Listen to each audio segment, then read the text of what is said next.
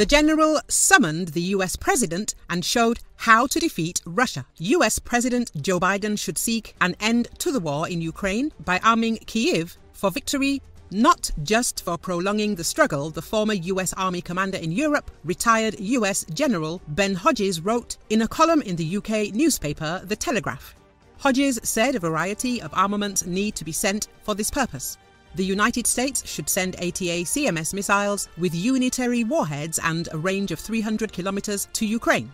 This is necessary for destroying Russian military-naval, aviation and logistical objects in Crimea, rendering the peninsula untenable for Russian forces, Hodges said.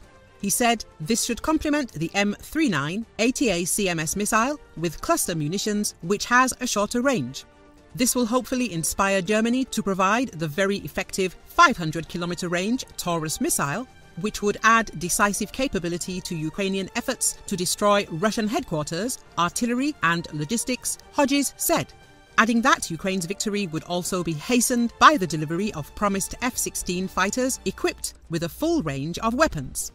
With all occupied Ukrainian territory under Ukrainian President Volodymyr Zelensky's guns, the Kerch bridges down and Ukrainian forces armed with proper Western air power, Ukraine would be able to make its drive to the Azov Sea and cut off half the Russian invasion army, he said.